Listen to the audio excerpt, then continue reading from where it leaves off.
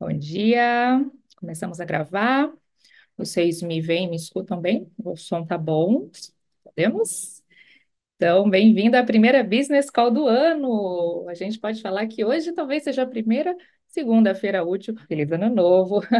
Brincadeiras à parte para quem já conhece essa brincadeira, né, do que o ano só começa depois do Carnaval. Mas a verdade é que não é essa não, tá? A gente já tem aí um movimento aí de trabalho, e eu queria compartilhar com vocês nessa nossa primeira call, né, nessa primeira reunião aqui do ano, um pouquinho dessas novidades que eu senti aí início de janeiro, meados de fevereiro, de movimentações relacionadas ao nosso mercado de consultoria de imagem. Então, para você que está chegando agora, esse Business Call, ele foi criado para dar uma injeção de ânimo aí na nossa segunda-feira e começar trazendo essas novidades, inputs, insights do mercado corporativo para o nosso amado trabalho de consultoria de imagem. Então, vai ser uma chamada semanal e eu te convido a estar aqui comigo para a gente conversar, bater um papo, trocar ideias, né? Falar um pouquinho sobre como a gente pode tocar aí o nosso trabalho de forma com excelência, né? Com profissionalismo, e também trocar ideias sobre o que tem acontecido no dia a dia profissional de uma consultora de imagem. Então, estou muito feliz de compartilhar isso aqui com vocês. E hoje eu vou trazer, então, essas minhas percepções de início do ano, aí um pouco antes do carnaval, e colocar um pouquinho do que eu vou sentir, do que eu estou sentindo, que eu acho que vai acontecer aí nos próximos meses, né? Em termos profissionais mesmo falando. Então, de imediato, para a gente começar, eu fiz aqui umas anotações. Eu queria falar um pouquinho sobre o que aconteceu, né? Pelo menos para mim, no meu trabalho. E de imediato eu já posso falar que o mercado parece que está bem aquecido, mais aquecido que no ano passado, né? A gente, em 2023, a gente teve procura, sim, pelos serviços, mas eu senti que as empresas estavam ainda muito voltadas para as demandas mais urgentes, né? Porque a gente estava vindo de um período de muitas mudanças. Se a gente for pensar, 2023 foi o primeiro ano aí pós-pandemia, né? Onde então as pessoas voltaram para o trabalho, estavam se adaptando aí num ambiente mais híbrido, enfim, o cenário era pós-pandemia e tinha muita coisa acontecendo. Então, era muita adaptação. E aí eu acho que o foco das empresas acabou sendo essas mudanças, né? Então, coisas mais urgentes, para aí sim voltar a um ritmo normal de trabalho. Então, estruturar um treinamento voltado para a imagem profissional, pessoal, trabalhar isso não era grande prioridade, e sim fazer esses ajustes, né? Que as empresas e os profissionais estavam pedindo. Então, esse ano, desde janeiro, eu já sim recebi alguns, por exemplo, pedidos de orçamento, tá? Para esses treinamentos, principalmente de palestra, tá? Ou treinamentos mais compactados, né?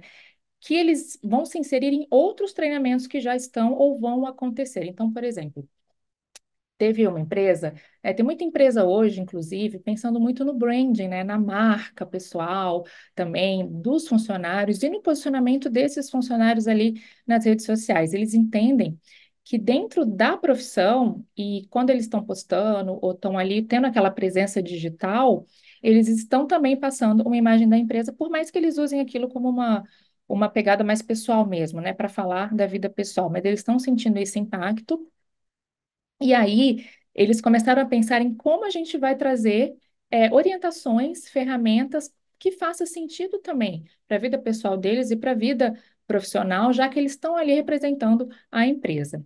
Então, uma coisa muito legal da gente falar hoje, que eu acho que veio muito forte, é a questão da imagem digital. Então, que nada mais é que a imagem pessoal inserida em um ambiente virtual. Então, esse mês pode ser as reuniões online também, os vídeos corporativos que esses colaboradores acabam fazendo, né? Conteúdo digital em geral que ele faz ali e a presença, claro, nas redes sociais. Então, eu penso que vem forte aí um olhar mais estratégico e aprofundado para essa imagem digital, porque todo mundo tem uma vida ali nas redes sociais e tudo que elas postam vão refletir na atitude delas e no posicionamento delas.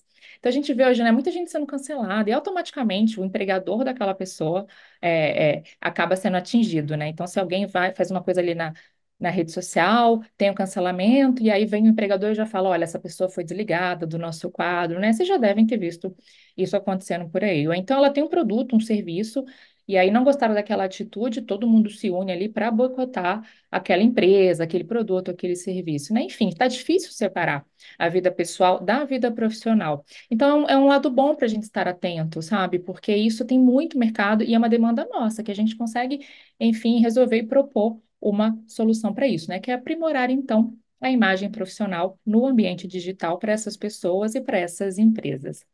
E coisa boa também que aconteceu, né, que eu senti que já teve pedido também para a gente começar esse ano, é trabalhar a imagem pessoal dos gestores e dos líderes, dos diretores. Então, muita gente assumindo aí novos cargos e um esforço inicial dessas assessorias para preparar esse profissional.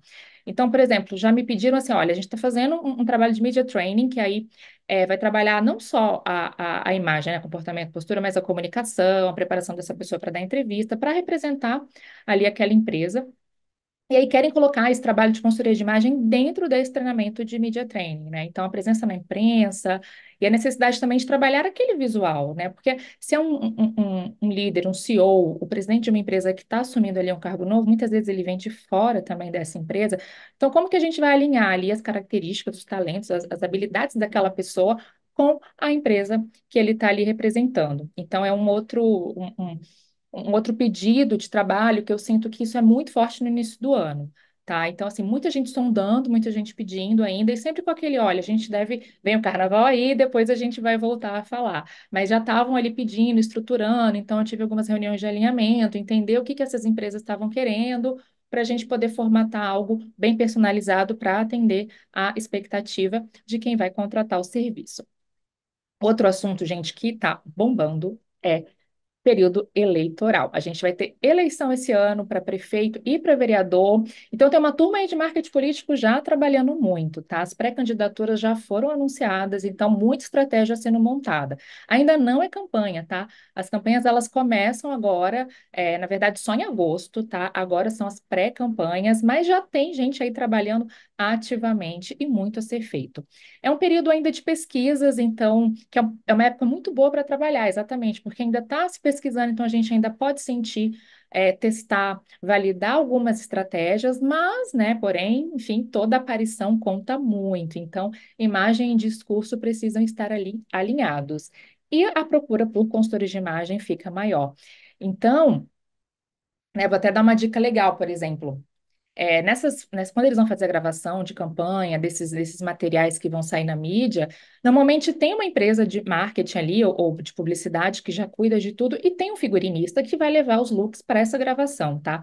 A agência acaba sendo responsável por isso, leva ali um figurino, só que o estudo que eles fazem do candidato, das características físicas, do que vai funcionar, é algo mais raso, eles não estão focados nessa parte que a gente faz como consultor de imagem. Então, eu já cheguei em gravações, né, onde tinha o figurino, e aí eu vi como era superficial, então aquilo acaba não refletindo tanto a personalidade ali daquele candidato. Então, uma estratégia bem formatada para aquela pessoa, ela pode definir de forma ali mais clara o que ele quer, o que que ele vai conquistar, né? Então, foi uma percepção que eu tive já há um tempo atrás. Então, eu sempre falo isso nas reuniões, quando eu vou conversar com pessoas de campanha eleitoral, do que, ó, é legal ter um figurino, legal a gente ter ali algo que ele possa vestir, mas se não é dele, às vezes não é nem do tamanho, sabe? É uma modelagem que não favorece. Isso fica muito nítido para quem está assistindo. Então, é o nosso papel ali cuidar dessa parte também. Então, para quem gosta dessa área de trabalhar com marketing político, é um excelente momento. Então, se você já tem contatos, a dica é esteja próximos de agências de marketing político ou de pessoas que trabalham ali nesse período eleitoral de uma forma mais constante, né? Ou se você também já conhece diretamente algum candidato, é a hora de você oferecer o seu serviço. Para finalizar, então, aqui o nosso call, para a gente começar a nossa semana, eu vou deixar uma matéria aqui para vocês na descrição do vídeo, que eu acho que tem tudo a ver com o nosso trabalho que saiu recentemente na Exame, agora em janeiro. E falava sobre o funcionário influencer. Então, são os funcionários que começam a ser influencers das próprias empresas, tá? E aí eu achei muito legal quando eu li, porque eu não sabia que isso já acontecia de uma forma tão frequente, tá? Eu sei da existência disso porque lá em 2021, no auge da pandemia, eu fui contratada para fazer esse trabalho. Então, eu treinei um time ali de influencers por um período bem interessante dentro de uma grande empresa. E quando eu li que eles falam de três grandes empresas, a PepsiCo, a Nestlé e a Unilever, que tem treinamentos ali para esses influencers que são funcionários que se candidatam, são convidados a fazer também esse tipo de trabalho ali junto àquela instituição, àquela empresa. Só que lá na reportagem não ficava claro se eles tinham esse acompanhamento de consultor de imagem. Como eu já fiz isso, e foi um resultado muito bacana, tanto que a gente inovou esse trabalho, e as pessoas hoje que a gente fez esse trabalho, né, com relação à imagem, até com relação ao trabalho de influencer, então cresceram e tiveram bons resultados ali dentro do que eles hoje fazem como porta-vozes daquela organização, daquela instituição.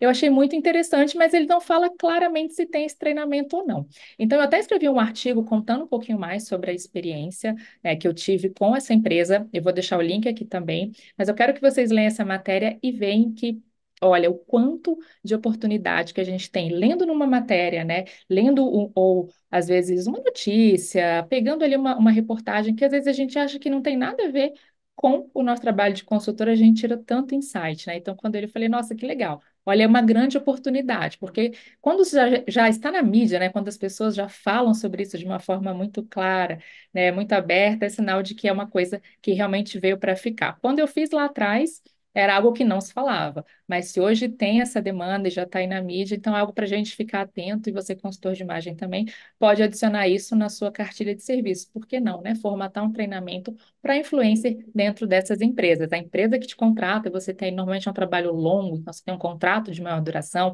você tem um pagamento ali fixo mensal que vai te dar segurança e vai te dar muita liberdade e conforto para trabalhar, né? Porque é algo que a gente faz muito bem, é exatamente alinhar essa imagem do funcionário, pegar o que tem na empresa que a gente também quer externar na imagem, né, e colocar isso de uma forma muito competente, muito segura na imagem pessoal dele. Perfeito, gente? Ó, muito legal esse nosso encontro aqui semanal. Eu estou super animada. Eu tenho feito isso de uma forma muito constante. Então, pegar o que tem de legal acontecendo, estou escrevendo bastante. Te convido até a ir lá no meu site, claricedavis.com, que tem muito artigo. Então, o que não dá tempo para a gente falar aqui, vai para lá. Mas uma coisa que vocês estão me perguntando muito, eu também já quero trazer aqui a resposta para vocês, é quando vai sair o curso de corporativo, né? De consultoria de imagem corporativa. Bom, realmente eu estou querendo formatar assim esse curso, eu vejo que vocês estão comentando, estão pedindo, e eu sinto que eu acho que sinto que é uma coisa que faz muito sentido dentro do nosso trabalho de consultoria. É uma coisa que eu faço já há bastante tempo, aí há mais de 10 anos, então eu me sinto pronta aí para compartilhar as minhas metodologias, meus cases e a minha forma de ver a consultoria de imagem corporativa. Então, olha só, hoje a gente vai lançar uma pesquisa, tá? E aí, se você está interessada no curso, eu vou te convidar a você preencher essa pesquisa e dizer o que temas ou que assuntos você gostaria de ver no curso de corporativo. Então, responde lá para mim, que isso vai ajudar muito também na formatação do curso, e entender também o que vocês estão esperando, tá? Vou terminar aqui a nossa Business Call da semana. Tá? Então, lá na descrição do vídeo você tem o link para pesquisa, você tem o link para matéria e você tem o link para o artigo também. E não perca o nosso Business Call da semana que vem. Então, no dia 26 de fevereiro, segunda de manhã, você tem um encontro comigo. Uma excelente semana para você. A gente se vê por aqui na semana que vem. Mas se você ficar com muita saudade, quiser continuar se atualizando aí desses assuntos, me segue também nas redes sociais que a gente troca bastante ideia por lá. Beijo, tchau, ótima semana, bom trabalho.